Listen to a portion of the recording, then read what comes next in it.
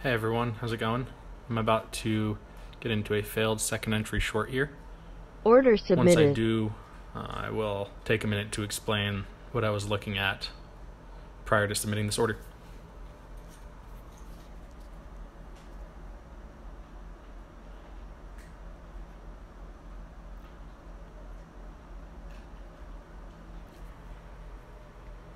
You can see that second entry short would have triggered there, but the moving average, market open, and that trend line are holding pretty strong.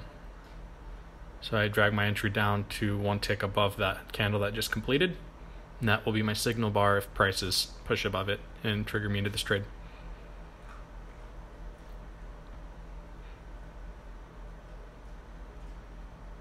Order filled. Okay, there we go. We are in the trade. My stop loss is one tick below the signal bar. With this trade, my main concern was the high that we created right out of the gate.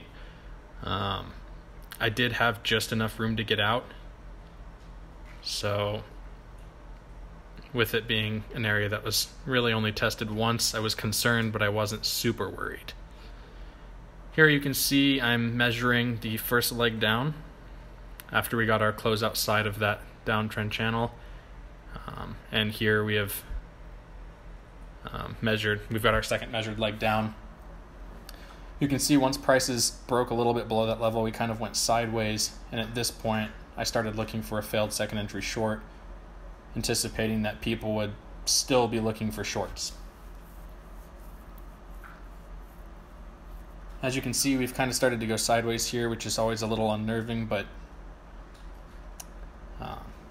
once you're in the trade, I leave my stop where it is, leave my profit target where it is, and I let the trade play out. You'll see here we had a little higher low that came in, bounced right off the moving average, so that was a good sign. Eventually, we get a little push above my entry, and things start to look up.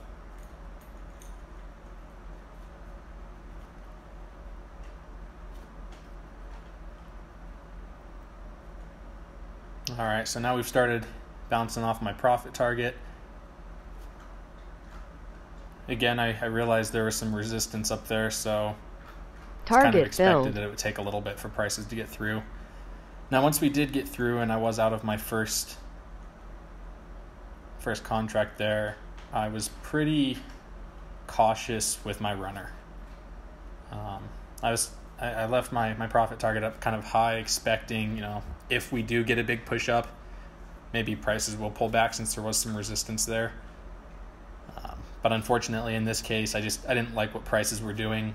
We just kind of hovered around this area for a while. Eventually, once we got another good little push up, I moved my stop up to that 1 point of profit area. I just wasn't super confident that we would get a big run up at this point, so I didn't see a point in risking my runner.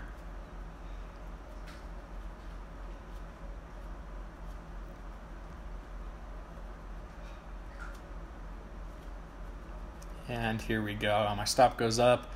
I get kicked out of it almost immediately. And that ends up being stop filled. That ends up being that. That's the trade.